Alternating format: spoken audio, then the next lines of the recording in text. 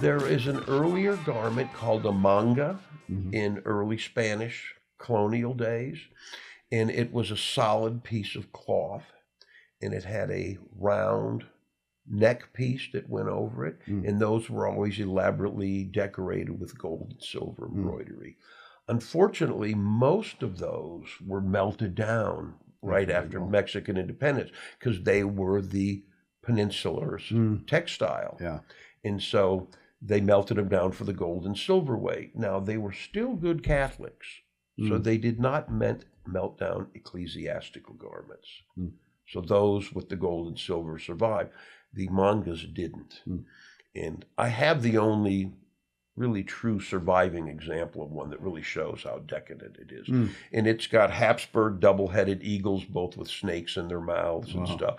And it's a solid piece of a hard-worsted indigo blue cloth, totally gold and silver and silk embroidered. Did you know what it was when you first saw it? Well, I did, because I've seen, illustrations of it. I've seen them in drawings, and I heard the term a lot. And Mike McKissick came up with it in some early estate out of Texas. Did a podcast with him too, if you want to hear. You did? Yeah, I figured. And he Yeah. had figured out what it was. And so when I saw him at the High Noon show, which was the little show in Prescott, was first, and I said, and he goes, I have something you're going to want. I have a manga. And I said, you know what a manga is? He goes, well, I've never seen one, but I'm pretty sure this is a manga. And he pulled it out. I dropped dead. It was so unbelievable. So I bought it. Did you say that's fun? That's fun. Yeah, I was like, that made my show. Nothing could have made me happier. And so I quickly folded it up. It's pretty heavy and it's weighty, obviously. And I put it in my car. I wasn't going to show anybody anything. And then I realized there's Jeter, Haskell, Bradford to a less degree, Hengespaw, all in this booth together, and they've seen the most Spanish colonial stuff you see, and certainly leatherwork or woodwork that would much predate textiles. Right. So I broke it out, and I walked over to the booth, and I laid it down on the floor in front of the booth, and people just gathered around instantly, go, my God, what is that thing? And I'm going, well, it's a manga. And they go, wow. And they go, how old is it? And I'm going, I don't really know how old this thing is. I mean, part of my research, this thing should be pretty old. And it had the Habsburg double-headed eagles, it had the snakes and everything on it. It had all this other iconography. And I wanted them to date the iconography that was in it, because I figured they had words. And so I said, it could be Maximilian's manga with the Habsburg eagles, because he was a Habsburg. But I said, I really think it's older than that. And so all the people was gathered around. Everybody's popping a million questions. Nobody had ever seen anything like it, and it's pretty spectacular. So they're all asking questions. In the meantime, Jeter is standing. It's on the floor, and there's a showcase, and Jeter's standing behind the showcase.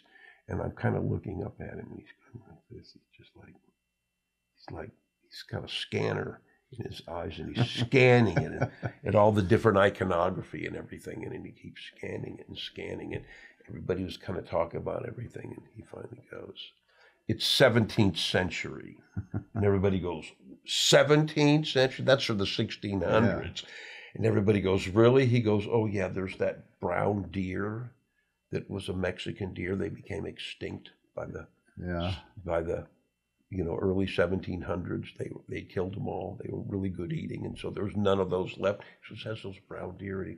He's all in the way the lines. It's got these lions with these big puffy kind of beards, and there's China poblana ladies with white blouses and big red skirts with embroidery on them, holding the lions' mouths open and stuff. It's got all this iconography that I knew they could read, and so whether it's that early or not, I don't know, but that was the best opinion. And the other guys, he started citing, well, that we don't ever see that after this year. Right. This year. So he was running through, and so great if it is. It's a magnificent textile. But it helps tell the story. It tells the story. Yeah.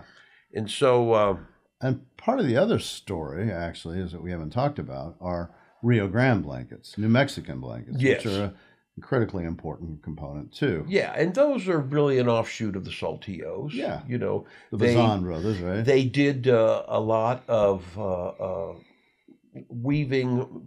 The weaving industry got started early, and by the 1600s, there's reports of the governor of New Mexico having a weaving factory that was making textiles they were exporting back to Mexico. Mm-hmm. New Mexico was basically a giant weaving factory. That's what it was.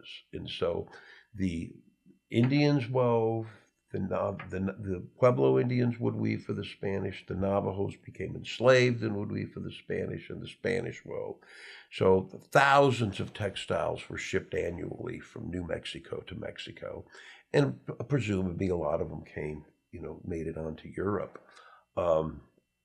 So another thing that And when do you think the earliest, or what is the earliest Saltillo, New Mexico, Saltillo Saltillo design? style. Yeah. Okay, so what we see in New Mexico was a much colder climate than Mexico. Right. And so they needed a blanket with more substance. The initial ones were probably the banded styles. Mm-hmm. And then they started introducing Saltillo motifs within the bands, the manita leaf, or just different types of cherry. For when they were Navajo slaves weaving, they were probably terrace, Navajo style designs. Hispanic weavers would have done serrate designs, and that developed into a full Saltillo style blanket. Mm-hmm. For some reason, they eliminated the end borders, and they went to just bands.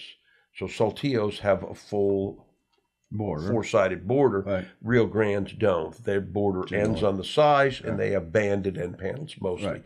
There's only 3 or 4 that have full borders on them, and but they were extensively done and worn. Like they were traded to Mexico. I'm sure the natives wore them as well as the Hispanic wore them. And that's another big love of mine, of course, is the Rio Grande blanket. So you and I share that. Kind of an offshoot of them. They kind of are neat because they combine the native and they combine the Spanish. So they're kind of the best of both worlds in them. So I happen to like them. They're not fine like Saltillos. It's a cold climate. So they used mostly plied wool warps. So it was a thicker warp, right, which made a thicker textile. Mm-hmm. And did they had cochineal that they could actually use? Well, not really. The cochineal market primarily went to Europe.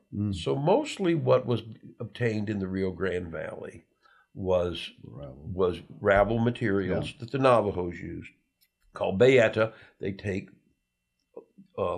red cloth apart. Right. And so it's an interesting story because here the cochineal comes from Mexico. The cochineal is shipped to Europe. Red cloth is woven in Europe, and then it's traded back into Mexico, traded up into New Mexico, and then it's taken apart strand for strand. Yeah. You also see, which you don't really see in Saltillos. Saltillos are primarily hand-spun materials and hand-dyed, where you see plied yarns. And so the plied yarns got up into New Mexico. But they were expensive, and so you don't see a lot of plied yarns in Rio Grande blankets, but you don't see them in Saltillos till real late. You never see it in an early Saltillo. And the Saltillos were mostly hand-plied cotton warp, and that's a prehistoric technique to hand-ply the warp. By hand-plying the warp, it gives it more tensile strength. And so the Spanish saw that the natives did that, so they insisted they did it. So most all Saltillos have hand-plied cotton warps. There's a little bit of hand-plied wool. It's pretty rare, but mostly it's hand-plied cotton. There's one type of Saltillo that has single-ply cotton warp. Only one type I've ever seen it in. And when you say one type, you don't mean one blanket. You mean a type of that blanket. A type of blanket. And what is that type? And so it's what we call a zigzag. I'd have to show you an example of one. And this is a Saltillo. It's a Saltillo Serape. But apparently that was what they did. They just used single-ply cotton warps. Now, we see Saltillos, they're very, very similar to each other. possibly or probably made by the same hand, Mm-hmm. So we don't know if it's the same weaver. We don't know if it's a workshop. Like Navajo weaving was a cottage industry, so the weavers worked independently. Yeah. And if they got into a slaving kind of situation, they were a little more forced to be in some kind of a workshop potentially. But Saltillos were more of an industry. Now, one of the systems that really took over in Spain was the guild system. Mm-hmm. And the guild system, which came from Europe, was a division of labor. So you had the apprentice and you had the master craftsman and the different levels in between. And so that ruled what are called obrajes, the weaving workshops. And so you would work your way up depending how good you were. And so you would have probably a person that spun the warps, and probably somebody applied them on the cotton. There was probably a different person that spun the wefts. Right. There was probably another person that was the master dyer that would dye them, because literally on most good saltillos, the color that the cochineal is at one end is the exact same color at the other end. And you probably had a warper that probably did the warping of the looms and setting them up, and then you would have had a master weaver.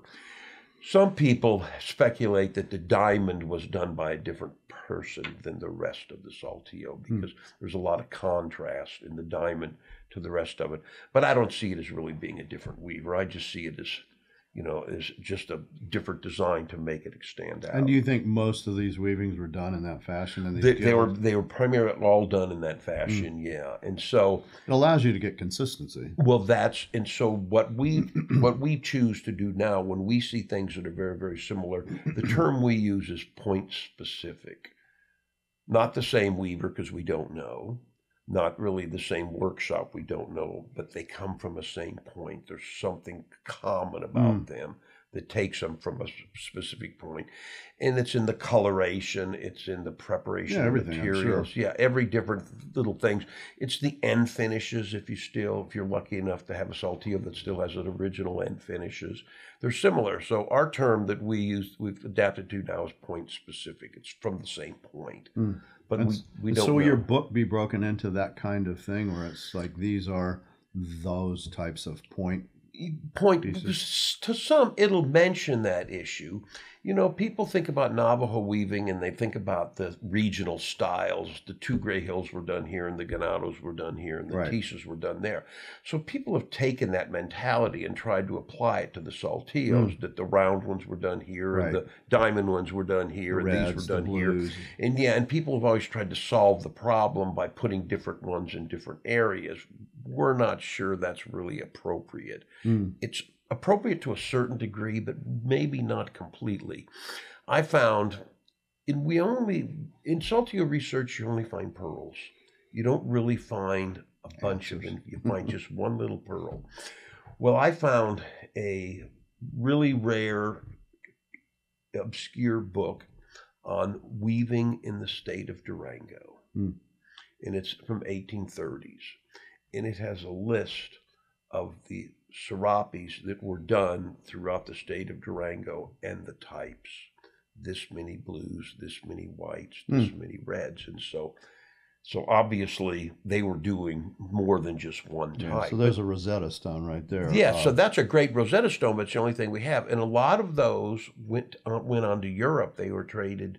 They went to Mexico City and were picked up by the trade systems and taken to Europe. It's listed. So do we know how accurate these guys were in textile industry and everything? We don't really know how much they knew about it. They were writing about it, and so that's all we get was, things writing about it. The early lithographs, starting with a guy named Claudio Lanati, he was the first lithographer in Mexico. He went there in 1820, and he drew costume.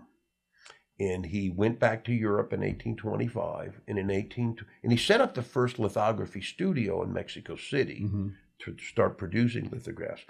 He published a book called Costume, Civilian, Military, and Religious of Mexico in 1828 in Brussels. And so that's really one of our really good Rosetta Stones, because we know exactly. There's two real schools of thought. A lot of people think because there's no really 18th century mention or collected examples that they didn't exist in the 18th century. They just sort of popped up in the early 1800s. It's just in a fully developed form and fabulous. But that's when the lithographs start, so that's what we have. There's no photography, but we see them profusely in the lithographs. And paintings. Yes, and paintings. I've sent you some, I think, when I found them in museums. Yes, so it's hard to imagine it just popped up out of nowhere in a fully developed form. It doesn't make any sense to me. So the earliest actually documented collected one was, well, they say that two of them were gotten from Santa Ana and went to Sam Houston during the Battle of San Jacinto, and that was 1836. So those were considered the earliest documented. I in depth looked up the history of the families that gave them and who actually collected them, and there was big gaps in the pieces. So I just didn't believe that. And if you know the history of it, Santa Anna did fine at the Alamo when he had 3,000, 4,000, 5,000 troops, and there's only 200 Texans. Right. So he was happy with that. At Santa Ana, he still had 10,000, 15,000 troops, but there was 5,000 Texans, and I'm just making numbers up.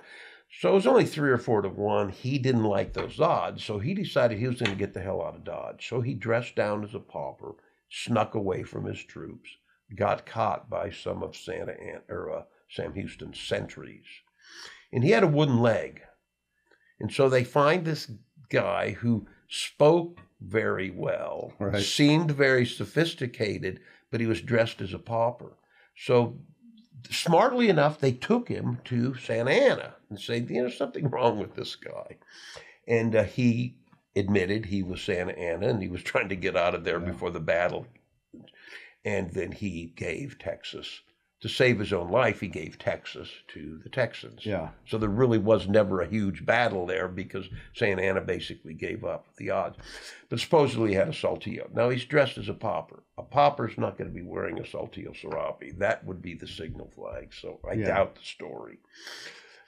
But there was a guy hired by the Times-Picayune newspaper in New Orleans to leave from St. Louis and go over the Santa Fe Trail and write about it. And so he wrote these journals. He sent them back by courier, and this was in 1839, and the Times-Picayune published his travels to New Mexico. And so he picked up a Saltillo while he was in Santa Fe. I bought it out of Matt Field's family. It was the only time he was ever out west. So we believe that's probably the earliest. That's 1839? 1839. But we have nothing earlier than that. We have mentions of them. The earliest use of the word is in 1757. A Jesuit priest was at what was called the Hacienda de Pathos outside of Saltillo, and he mentions the weaving studios that around the hacienda, and he mentions the weaving Serapes. He uses the word. That's the earliest use of the word we've ever seen. And he uses the word Serape? He uses the word Serape, but we don't know what he means by it. Right. What could it have been in 17? We don't really know.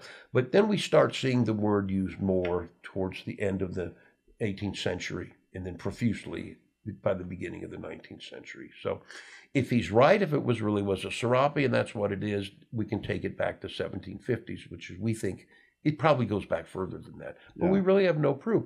So there's two schools of thought. My school of thought is they develop in the early 1700s to mid-1700s.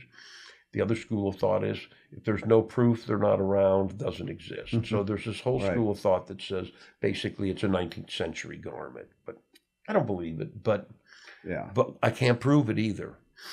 So supposedly this guy came up with a 1725 use of the word.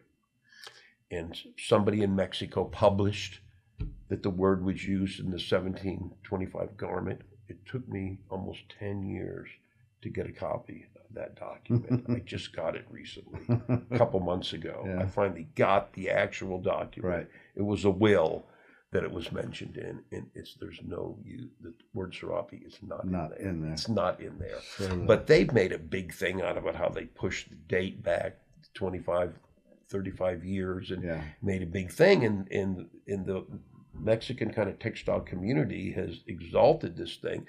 And I kept asking everybody that I knew down there, let me see, how is the term used? What are they saying?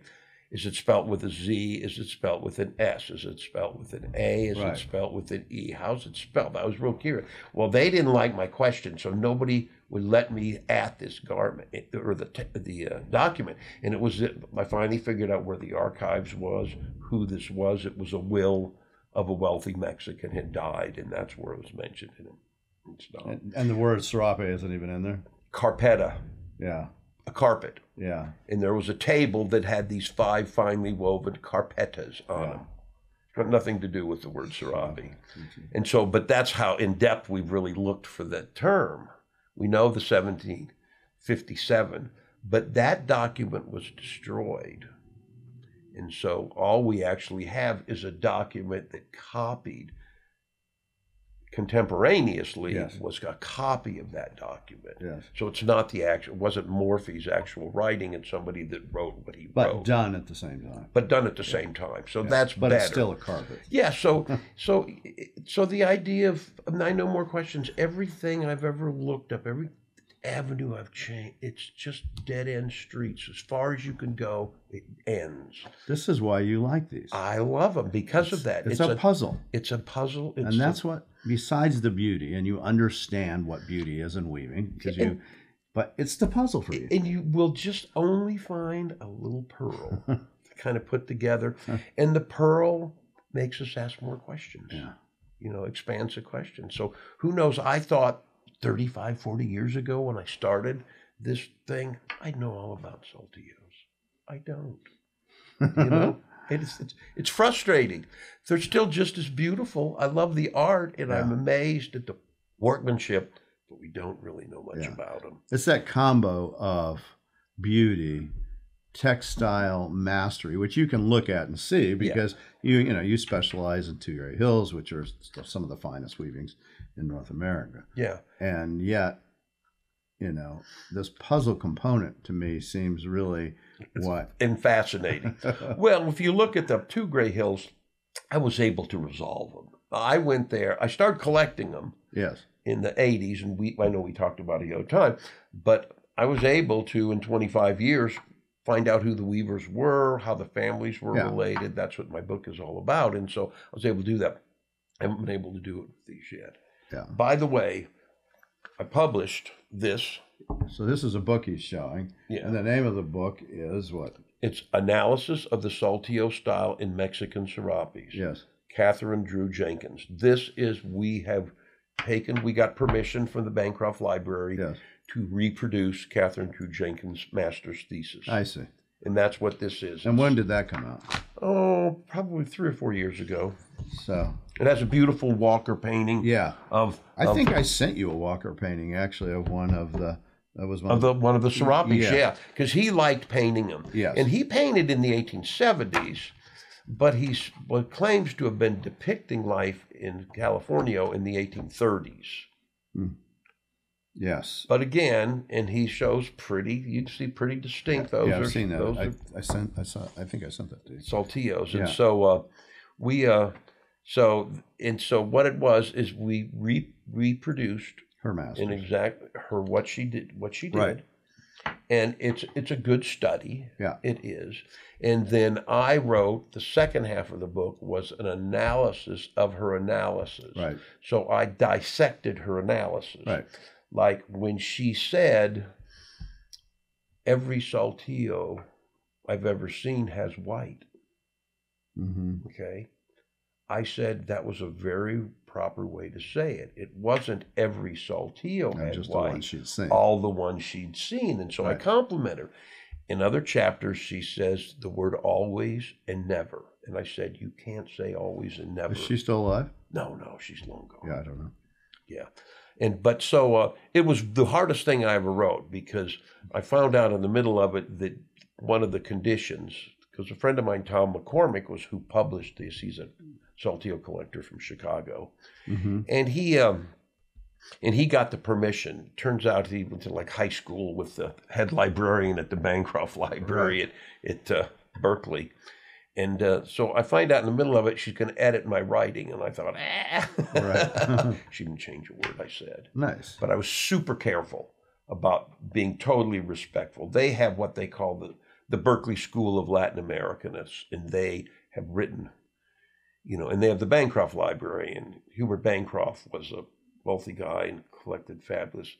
You really don't do Western, Southwestern Mexico research if you don't go to the Bancroft Library. They have the best early documents and everything. They have a bunch of Dixon's great stuff too. Oh yeah, I mean I think Bancroft got them 80,000 volumes, and he gave a lot away. He sold a big group to him. Bancroft's older brother was a book dealer back east. And in 1849, when the 49ers and all these guys got wealthy, he convinced his brother to go to San Francisco and to set up a book distributing, because he thought all these miners that couldn't even read anyway would want all these books. Right. It didn't work out that well, but he became fascinated with the West and collected these fabulous volumes. So it's now called the Bancroft Library for Herbert Bancroft, and it's just fabulous stuff. But I had to kind of raise the bar to a certain standard that they let me know that they're proud of their Latin Americanists. So don't mess. Yeah. And so when I did criticize her, I tried to do it as professionally as I could. And I complimented her on a lot of things she did. She didn't look, I mean, I've seen, the over 1,000.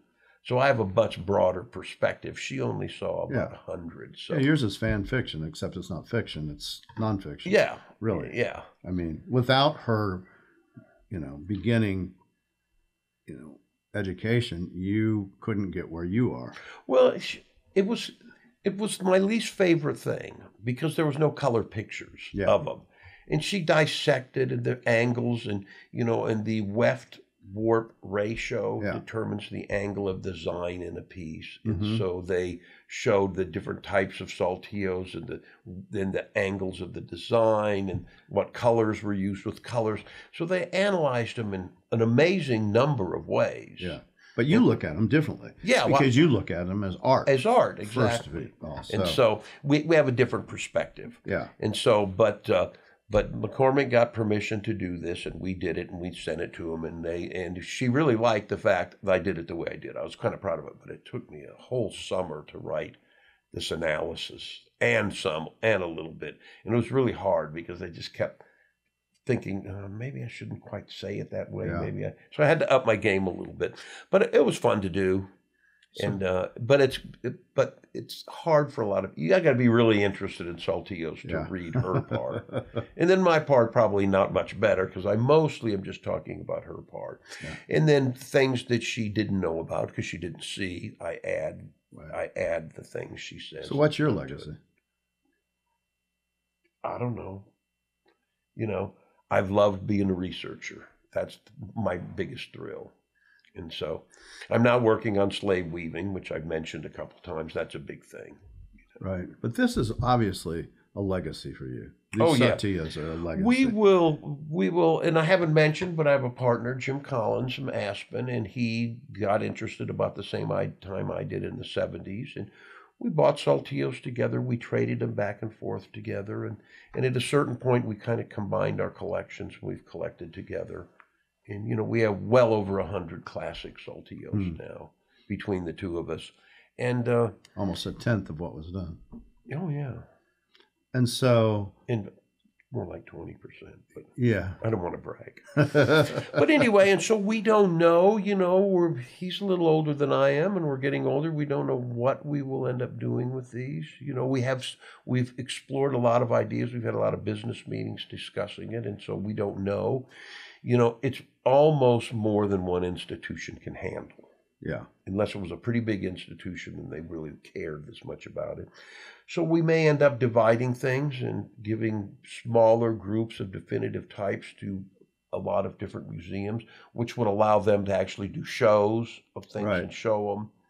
And so that's one of our thoughts. We don't know, you know. And a book at some point. Oh yeah, and that's what the photographs I showed you are for. Yeah. He's been experimenting with printing things. We need them.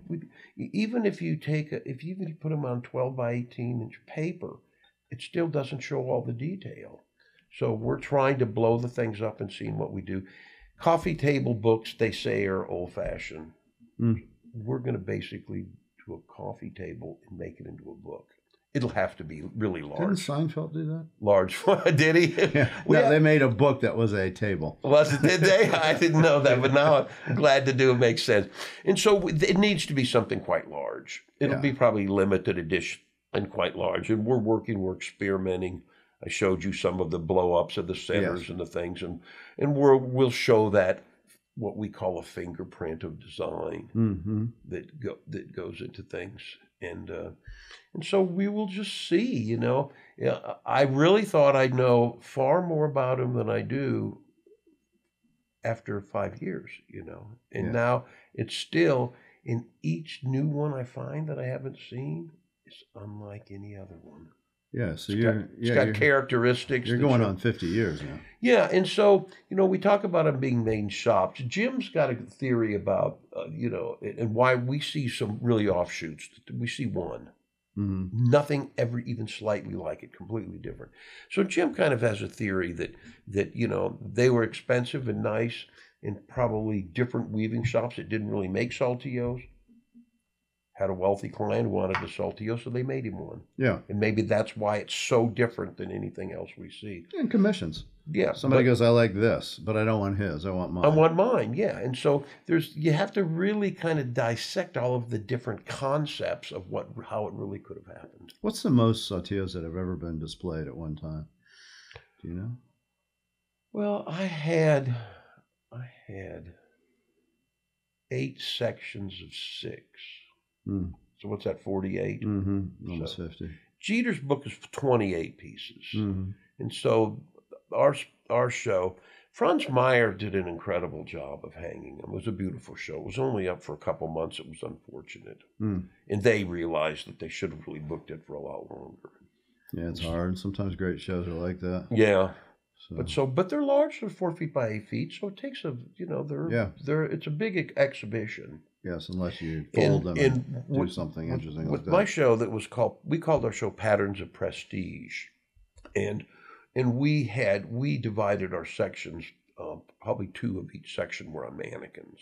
And so people could get an idea how they were not only seen as art, but how they could be seen. Right.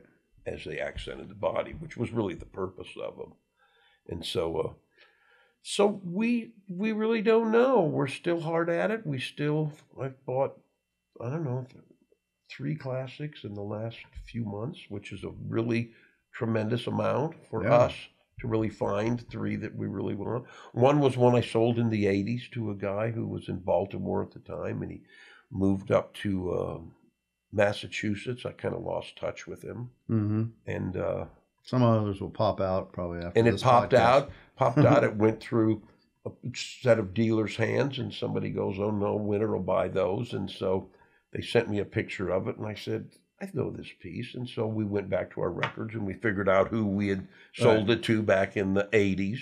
Right. And so that's what happens with a lot of them. You know, we know the history of them, and we have documented the history.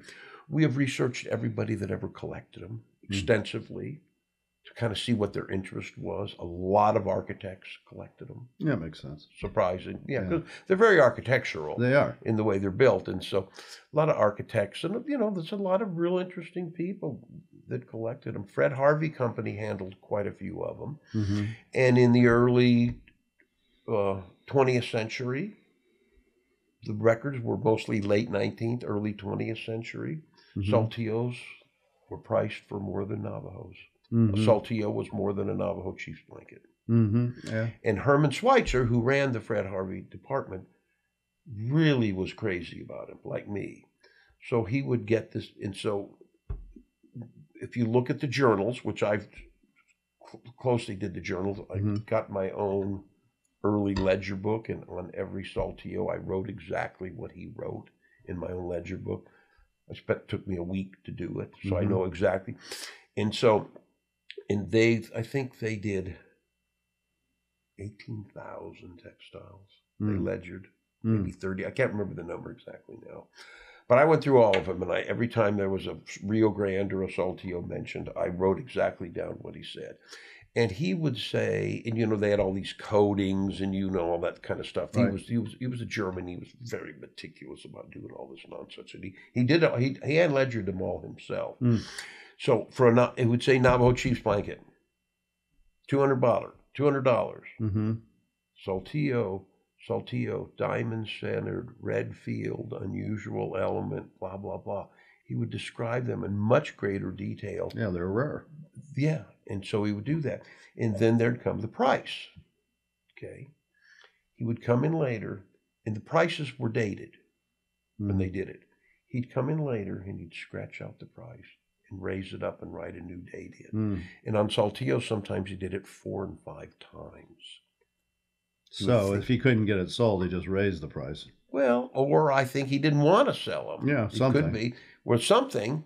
But a lot of times, those new dates were only a few days after he ledgered them. It wasn't a long time. Yeah, and he just started thinking that thing should be worth more. Well, and as he sees more things, he realizes these are rarer than can be. He's dealing in most of the great textiles that are coming out, old ones, most of which are ending up in Hearst's collection. Yeah, and well, a lot, not most. He was paying big bucks. Yeah, but there was a guy paying more than Hearst did. Yeah, who was that? His name was George Seeley.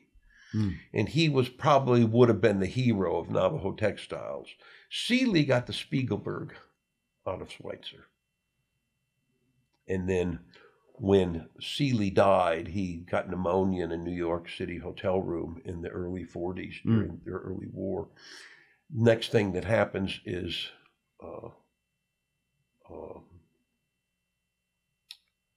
Barton. That was Alfred Barton. He was another one of the big competitors in Florida, exactly. Yeah. Barton is at George Seeley's widow's house within days. And so I've got these great letters of correspondence between between George Seeley's widow and Barton after the stuff, and several other people were after him too, but Barton was the most aggressive. And when it came to the Spiegelberg, he says, I'm sure your husband made a mistake in his records on how much he paid for it. I'm sure it was a mistake. And tell us about that. What is that? Tell us about that. Well, the Spiegelberg was owned by Abe Spiegelberg. He was one of the early governors and merchants in Santa Fe, early Jewish merchants. There was Seligman's, there was Spiegelberg. And this blanket was collected by Fred Harvey Company and was one of Herman Schweitzer, who was the head guy there, was favorite pieces, so he kept it. So William Randolph Hearst was aggressively buying blankets and aggressively saying, send me more of the good blankets. You're not sending me more good blankets. He was like, and he was paying record prices. $1,200. Yeah. Well, he paid $3,500 at the time for the Spiegelberg. Wow. And that's why Barton was able to say, oh, I'm sure. I bought a lot of blankets. I'm sure that's a mistake. That's a typo. He wrote. He might have really believed that too. Yeah. Who knows? And so, but he bought it for $1,500 from the widow. Finally. Yeah. Well, she doesn't know and has no outlet. Yeah, she had no idea to know. Yeah. But he had great stuff. He loved Rio Grandes. You've seen the Barton book. I have. Great Rio Grandes.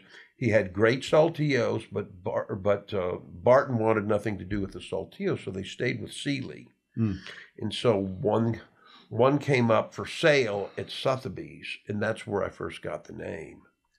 And so Sotheby's would allow you to write a letter to the consignor. They wouldn't give you the consignor's name or address and information, but you could write a letter saying, I purchased this, and do you have any additional information on it that you didn't give to Sotheby's? Right. And they'd send that letter with my name and address and let them contact me. And so most people didn't know that, but since I worked for Sotheby's, I found this out. And so I sent letters on everything I got, and a lot of times I got more pieces because of it. Right, and more information. Yeah.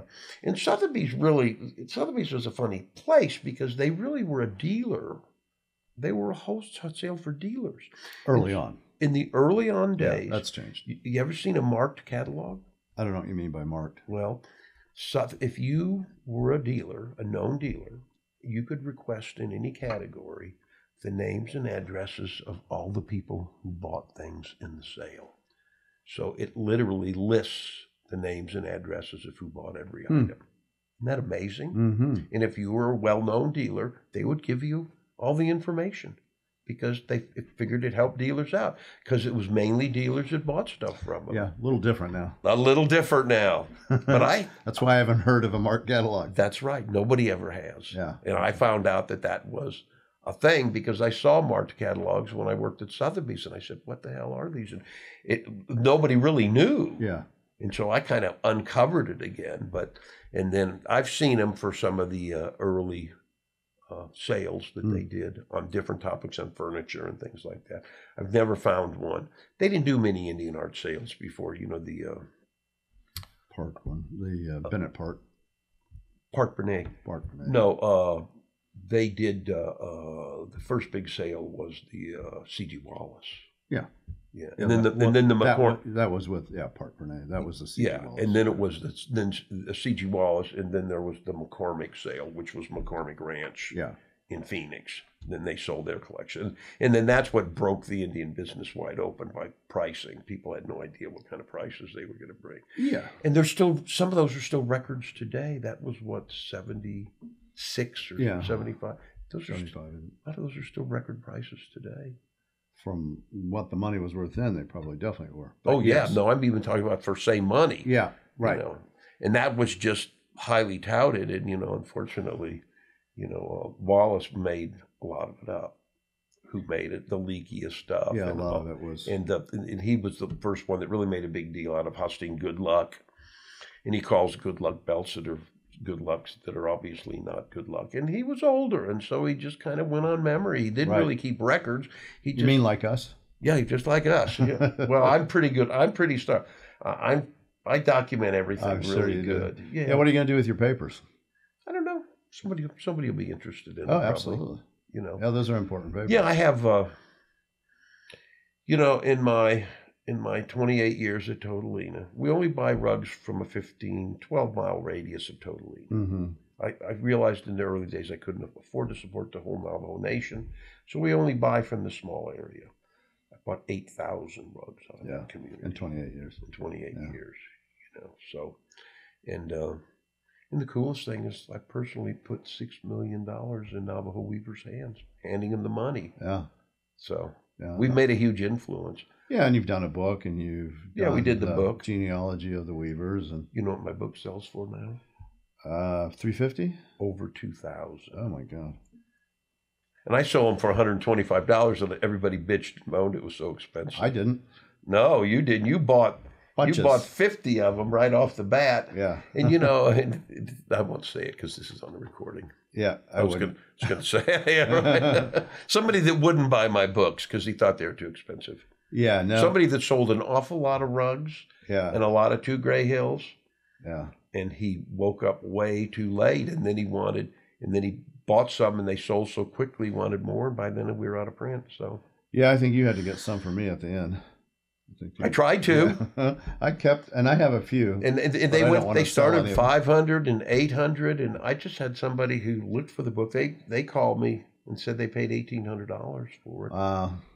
Online. That's the cheapest they could find it at. Glad I still have that 50. That's good. I wish you did. No, I don't know how we have. Well, had I been smart, I would have put 500 aside and said I was out of print. I never expected that. Yeah, you can't figure that out. No. But, and it's too hard to try to reprint something like that. I give them away now to people that buy really nice 2 Gray Hills. Yeah, that makes sense. I did the book to support the weavers. So if they're buying an upper end 2 Gray Hills from me, I'll give them a book. Yeah, okay. I gave one away at Las Vegas from a guy that bought a really nice Marianaba curly. And Marianaba was like number 3. There was Daisy and Bessie, and Marianaba, I think, was the 3rd in line for that upper echelon of weavers.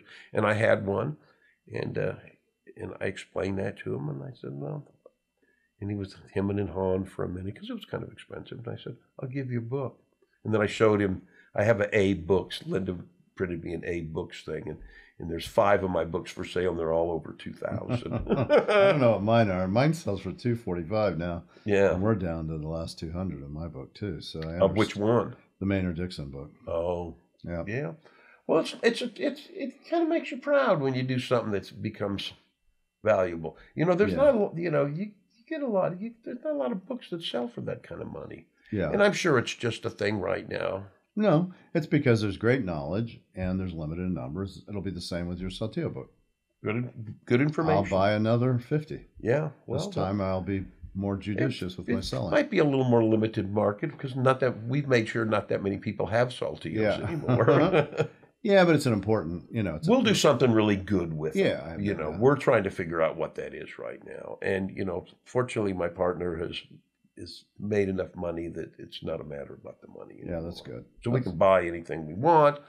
We can hold them as long as we want and potentially give them away. And, he's older than me. It may end up being my decision what to do. Yeah. So what ultimately happens to him, we don't know. We're just... we've just had so much fun getting him and information. And I really should say, though, that I did all this information. I filled out all these analysis forms. I went on every crazy topic I could come up with and things. And so Jim one time said, let me have your information. He said, I want to go through it and look at it and see what you really have, because he knew I had it, but he didn't know. Right. He digitized everything. It's now 50 or 60 volumes of books. He has a great big bookshelf. It's full of 50, 60 volumes, and everything's digitized. It's all on computer now. He can go to any bit of information. I did it all longhand. Right. So now it's amazing because I call him and I go, hey, what about that Saltillo room here or there? And he said, let me turn my computer on. Yeah. And I don't do his computer, so yeah. I don't have that access, but it's amazing what he's done. And we constantly, every time we come up with the slightest tidbit of information, it goes right into the files. Yeah. So, well, this is why I wanted to have you on to talk about Saltillos. Well, I've been enjoyable. Yes. I don't talk about it much. No. More than I should, though. Yeah, but you have such an interesting history, and I encourage people to go listen to the other podcasts I've done, because you talk about how you got where you were as a Native American Indian dealer, and dealing and owning a trading post and all the other stuff. The hotel that the show was just at, yes, was where I sold stuff to Elvis. Oh, that's funny. In Elvis Presley Boulevard dead ends into this hotel. It's called the Westgate now. It was a Hilton then. Yes. And they have all these pictures from the late 60s of Elvis all over the place. And that's when I was selling him stuff. So I look at these pictures, I just cracked up. Yeah, what is that like to see? I mean, your whole life's gone complete circle. Yeah, it's a whole circle. Your last show is where you sold Elvis stuff in the 60s. Yeah, in the late 60s. So it's kind of amazing. Been an amazing journey. Yeah. I don't know. I've never gotten over it. That's all I can say. I'm still as thrilled. I just bought a couple of slave blankets at this show. So buying 2 at one show, that was an amazing thing. Yeah. Good. Well, it sounds like it was a good show. Yeah, so it was a good show. That is a good show for me. Yeah. To me, it's about what I can buy. Yeah. Well, you're buying again to collect, not to sell. Yeah. Yeah. And so I've been doing a lot of research on that now. And slaving isn't what I care about, really. A lot of people have spent a lot of people writing it. And the first stuff was kind of in the 50s and 60s, but I'm researching all the information about slaving and stuff. But lately there's been really a lot of information coming out about Navajo slaving. 25% to 50% of Navajos were slaves. Yeah. It's a part of their life we don't really look at. I'm not interested in the slavery really at all. Plenty of people have researched it, they substantiated it. We know what commonly happened. I'm interested in the material culture. Yeah. I'm interested in what that influence, like they talk about or oppression, however you want to look at it. Yeah. But they talk about the Hispanic influence on Navajo weaving. And the Navajos saw Saltillos by 1800. They didn't use the styles till 1870s. So it wasn't like they were so overwhelmed with Spanish stuff that they adopted to it. It was really the slaving issue that really brought it to the forefront. That'll be our 4th podcast. Yeah, that'll be a whole new thing. And I'm writing ferociously now about it and kind of digging into all the angles, but I'm really just interested in how it affected the art. Yeah. And that's the key thing that I'm interested in. Yeah. The material culture. I'm sure it did. It had to. Yeah. Well, well, they were being dictated. But what it had trauma too. really a lot to do with was the relationship between the captive and the captor. Because many, many times the captive became the matriarch of the family. Mm. Bob Gallegos, his great-grandmother was a Navajo slave. Mm-hmm. From Chimayo. Mm-hmm. And I've got a Navajo slave blanket that we have that's the best documented. Mm-hmm. We know who the Navajo slave was. We know when she was picked up by a Spanish salt gathering expedition. She escaped Bosque Redondo and was walking back to Denatah. Got captured out near Estancia, east of Albuquerque. Mm. She got picked up and taken down south of Belen and sold to a family. Mm. And a friend of Harry Mira's was digging in an old Spanish mission there, and Mira tells him, ask all those Spanish guys working for, if they have any blankets, see what comes in, take pictures of them for me. This guy's name was Joseph Toulouse. And they were good buddies. He was an anthropologist, archaeologist too. And so they're bringing in all these Rio Grandes, and he's taking pictures of them. And one day this guy brings in this blanket, and he's look at it. He goes, "This isn't a Rio Grande blanket. This is Navajo." He goes, "Yeah, my grandmother was a Navajo, and she belonged to my grandfather and married my father." And so, yeah, I'm sure there's a lot of those stories. Yeah, well, they're now coming out more and more and more because, in the Catholic Church records, they didn't want their slaves to be heathens, so they baptized them. And so the baptismal records shows thousands of Navajos in them, astounding amount. Yeah. Of Navajos in them, and they list them by culture. They're a Ute or they're a Navajo, or they live it, and they're listed as the property of the families. And so we're getting a much broader glimpse of this. And the great Hispanic villages up above Chimayo, Truchas, Trompas, El Valle, have been very redneck about we're pure Spanish, and they don't like Anglos to move in and everything, and it's always been really that way. They're all pure Spanish. Well, they start doing 23andMe. Yeah. And they start finding out that they have a lot of native blood. Far more native blood. So now they want native rights. They want the money the natives get because they're more native than Spanish. So they're completely reversing their whole position in all this. But also I think it changes the way they look at themselves. Yeah, well, it is. It's right. It's like, oh, there's another side of me. Yeah, I just got a great. Because they didn't have any, say in that. No. And and it was way before they ever came about it, but they were really sort of macho about being pure Spanish and nothing. First off, the conquistadors didn't bring any women. So there's kind of no such thing as a first generation Spaniard. Yeah. The first generation were all mestizos. They all had. Yeah, it's their culture. I see it. I mean, I understand.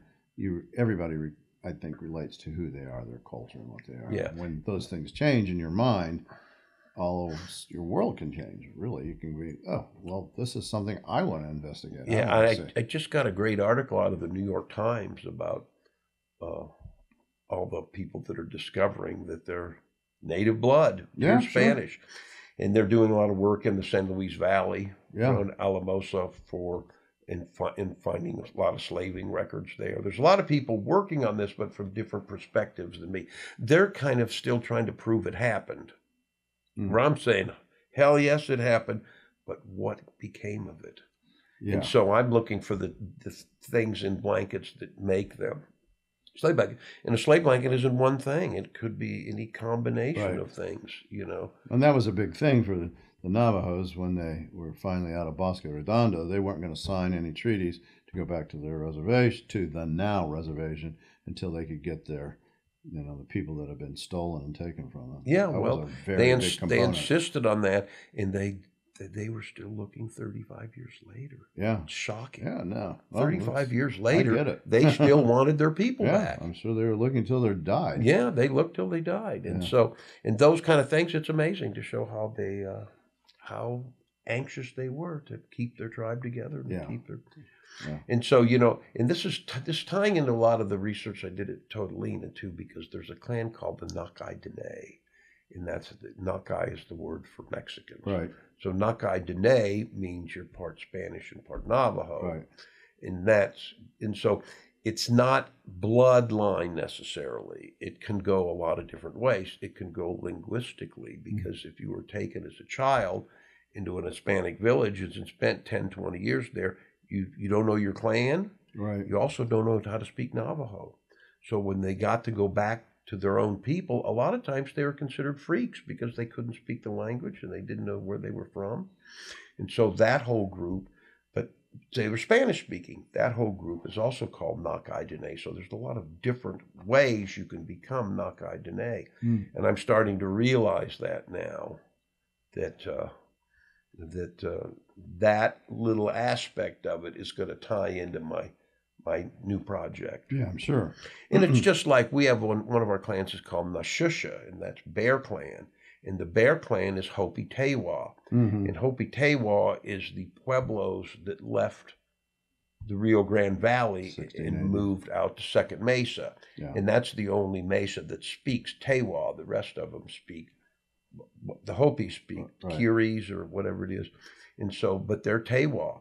And a group of them settled in Totalina. And so we know they're Bear Clan. And so what do they use? 3-chord side selvage, Pueblo side selvage in their 2 Cray Hills. Daisy Toggleshe comes from that family. She used 3-chord side selvage. Marianova, Police Girl, those were all from that same family, and their side chord selvage is 3-chord. Yeah, Pueblo side chord. And the old timers, while I still got to interview them before they passed away, told me they remember when their Pueblo relatives used to come to Totalina to visit. And that was always a big thing because these were their ancient. And then I had a group from Hopi come one time. I forget why they came, but there was a whole group of them. There was like 20, 25 Hopis.